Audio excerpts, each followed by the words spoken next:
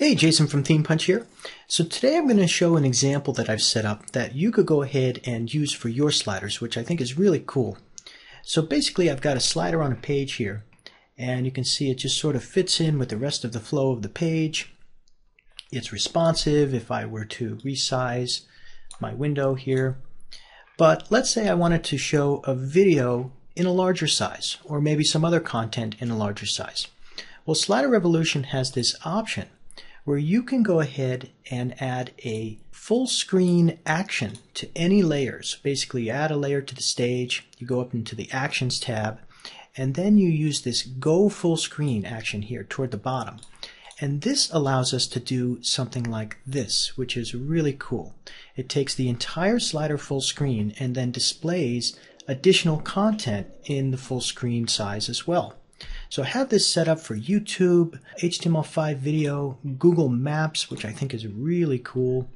I've also got some shortcode examples where we've got a contact form. Let's say you had some terms and conditions you wanted to show. I've got a text example with some scrollable text here. So I'm going to share these example zips with you that you can go ahead and import for your sliders, and I'm also just going to review the common elements for this setup, so you can go ahead and do it on your own if you wanted. So let's head over to my slider here. I think the best example is the Google Maps. So if we head over to that example, there are 4 common elements for all of these examples. One is the Open Lightbox button, which we have right here. The second is the Lightbox background, which you can see is this black background here. And then we have the content, and then we have the close button, which is this X toward the top right. So the magic behind this is we have some actions applied to some of the different layers. So I have an Open Lightbox button here, and if we click the Actions tab, you can see all of the actions that are common to open the other layers.